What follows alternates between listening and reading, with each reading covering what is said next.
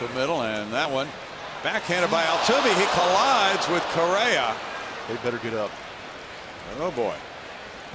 It's going to be a hit for Orlando, but is there any damage? They both get to their feet and apparently uninjured. Scary. Yeah, that's not a comfortable feeling for Astro fans to see those two guys collide.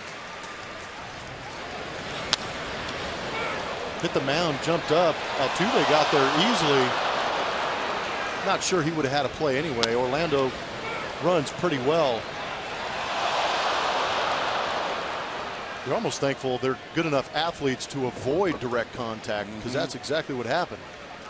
Well, they both did twist and turn out of each other's way, didn't they? Thankfully. Just a glancing blow.